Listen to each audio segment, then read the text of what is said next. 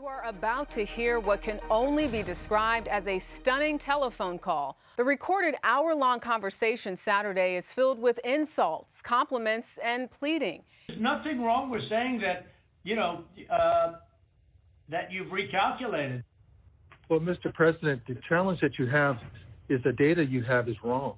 All I want to do is this. I just want to find 11,780 votes. He understands that he's lost. That's what this call shows, because he knows I've got to find 11,780 votes. He's acknowledging he's lost, and he's trying to pressure this guy to add to his vote total. And as the cable and broadcast networks underscore, Trump is also pressuring Georgia's Secretary of State with threats of legal trouble. You know what they did, and you're not reporting it. That's a criminal offense. That's a big risk to you and to Ryan, your lawyer. That's a big risk.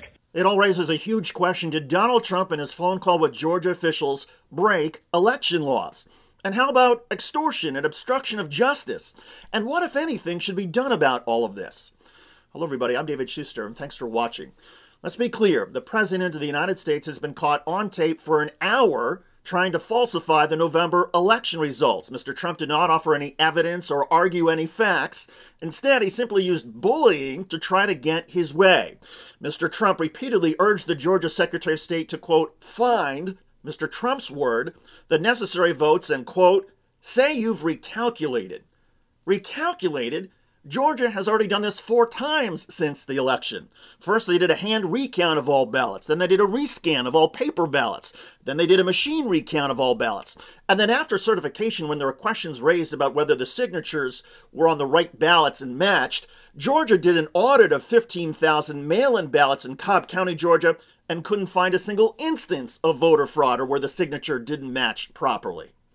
There are a few criminal codes that could be in play here. 52 U.S. Code 20511 makes it a criminal penalty for a person, including an election official, who in any election for federal office, Section 2, knowingly and willfully deprives, defrauds, or attempts to deprive or defraud the residents of a state of a fair and impartially conducted election process through Section B, the procurement, casting, or tabulation of ballots that are known by the person to be materially false, fictitious, or fraudulent under the laws of the state in which the election is held. Does President Trump know that the ballots he's asking for don't exist? I suppose that could be a possible Donald Trump defense, even though that's irrational or crazy, but that may apply. What about the Georgia Criminal Code, Section 212604? It's a crime when a person solicits, requests, commands, importunes, or otherwise attempts to cause the other person to engage in election fraud. It seems clear President Trump was making requests, but again, here's a little bit of a catch. The president has to know or has to intend to violate the law.